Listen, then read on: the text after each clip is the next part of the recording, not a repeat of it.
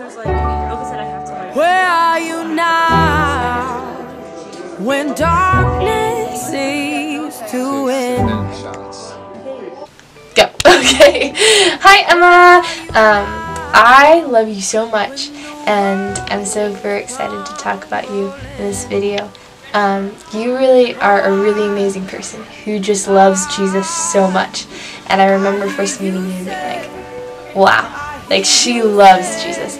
And that inspires me so much. And you're continually looking for growth in yourself and pursuing Jesus and just walking towards Him.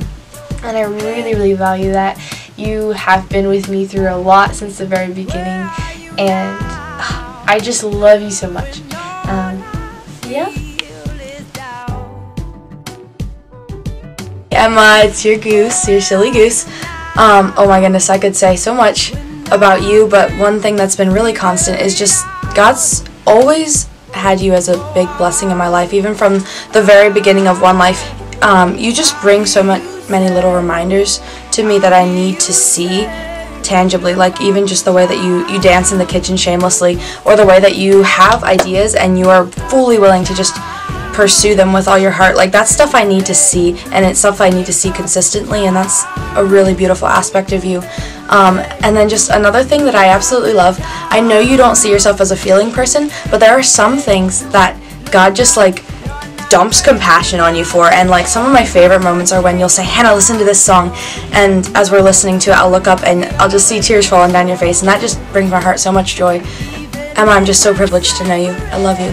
You're curly. Hey Emma, just want to speak a little bit on you. I'm so excited to be here with you. Just thank you for your pure joy and your genuine just love for life. Emma, spending 4 years of high school with you and even partially knowing you before then, it's been so cool to see you grow, and there's a million things I could talk about, but just keeping it short. Emma, you're really seeking out new people that you didn't really know before, and just really trying to get to know them, and you challenge yourself daily, and that's very obvious and evident to me. You challenge yourself and you challenge other people to just grow and be the best person they can be.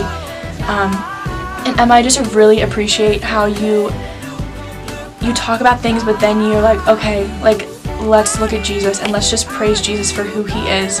And that's just something I really, really appreciate about you, Emma.